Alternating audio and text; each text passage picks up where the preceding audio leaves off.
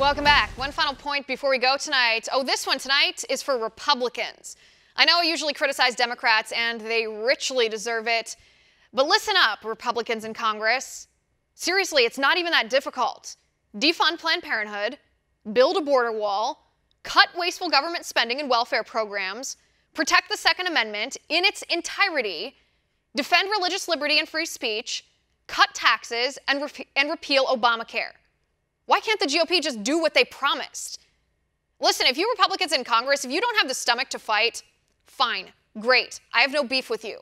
But if you don't have the stomach to fight, you don't belong in Congress. Get out so somebody with the will to win can do battle and represent us. I understand the left is awful. I understand the mainstream media always tries to paint you as liars or racist or bigots, and that hurts because it's not true.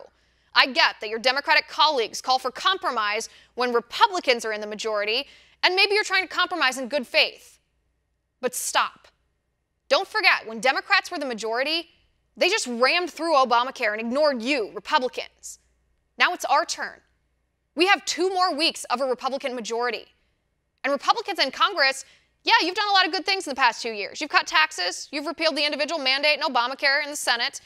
In the Senate, you've confirmed 2 constitutional Supreme Court justices. That's wonderful. Nobody's arguing either that the GOP hasn't been pro-life. President Trump has been a tremendous ally to the pro-life cause, and I give him kudos for that. But the GOP has a majority in the House, in the Senate, and the presidency, and they still haven't defunded Planned Parenthood. Yeah, the House voted a few times, but did they fight for it? Did they use their position of power to threaten Democrats with something that matters to Democrats? No, they didn't.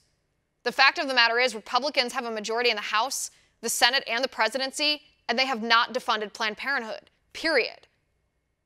Over 50% of the American people want a border wall, according to polls by both CBS and Harvard-Harris. The Republicans have a majority in the House, the Senate, and the presidency, plus the Democrats who are pretending a wall is immoral now actually voted for a wall just a few years ago.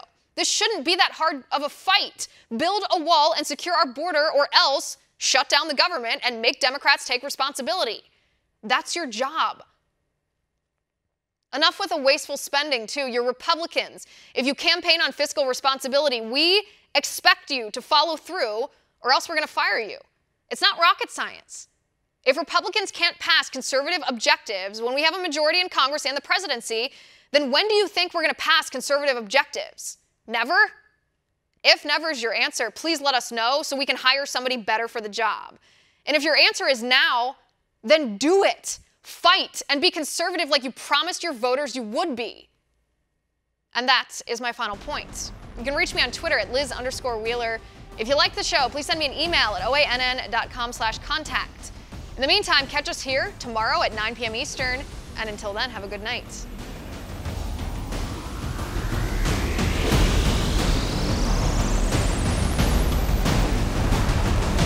Want to see more videos like this?